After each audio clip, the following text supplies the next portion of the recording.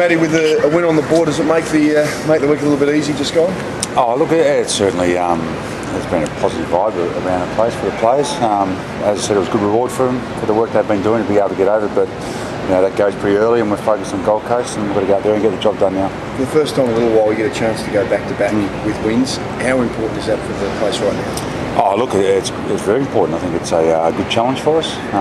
Something, as you said, we haven't had for some time. So we've certainly reviewed the game Monday, reviewed what we didn't do well, what we did do well, and then certainly focused pretty heavily on Gold Coast and try to pick a team that was going to go there, compete, and also reward the guys who got us over the line. What's the key to getting over them? I think it's just maintaining a real high standard against them for the whole game.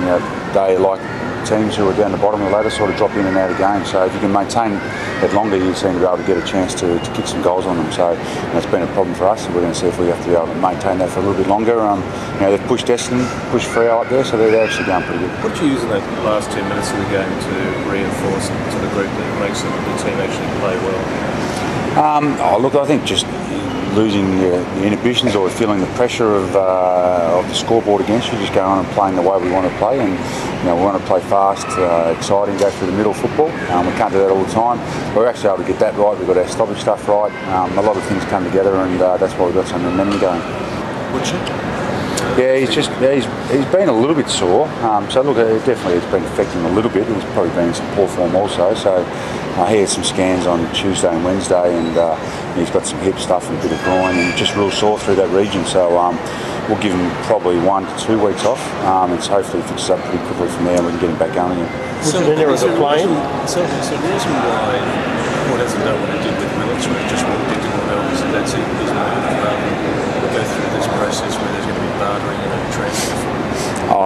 Look, I think we've pushed hard with Stephen to actually get back in some pretty good form the last month, and that quite hasn't worked for him. And in the end, I think we're hopefully going to come to a resolution soon about moving. Why there has to be a transfer? Militz was just moved. I'm not sure.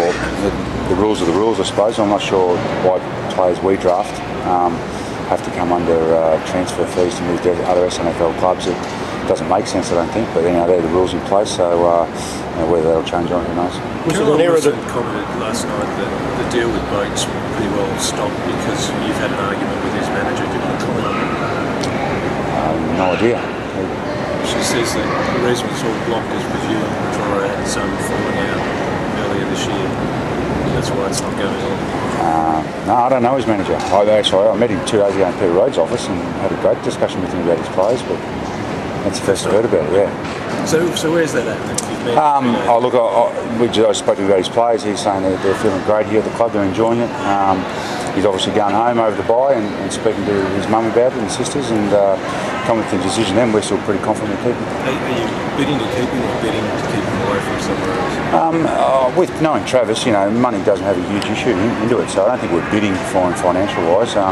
It's about where we're going as a club, and no doubt he's probably going to get some good offers from some Victorian clubs. So, but he said earlier in the year, he's very happy here. He's a leader amongst us. He's the best and fairest winner, so we'd be pretty confident he stays. How do you feel about the offer of Matt Rendell? Are you comfortable with your system?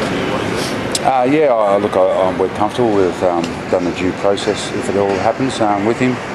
We think he brings a unique and a different look at how we're drafting. We're just adding value to what Jeff Parker does, who's an outstanding recruiter, and we just add value to that over that period of time he's going to work for us. What will get him over the line for? I'm not quite sure. I know Keith Thomas is working pretty hard with him in there, so I think it's a matter of what Matt's doing next year perhaps, and how that commits to compared to this.